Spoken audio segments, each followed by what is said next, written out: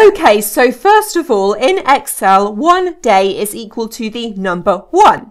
So in order to convert a number into a time, you have to divide it by 24 because there are 24 hours in a day.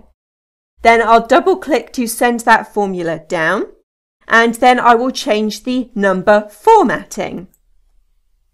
And I'll change it to the time format, and OK. And now we have converted the numbers into times.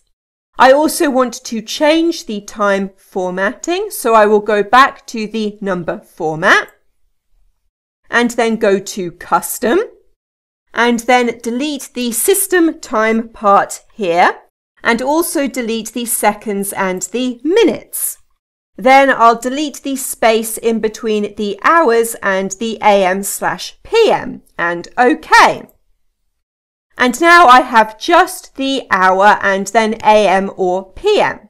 But I would like the AM and PM to be in lowercase. So I'm going to select this again and go back to the number format.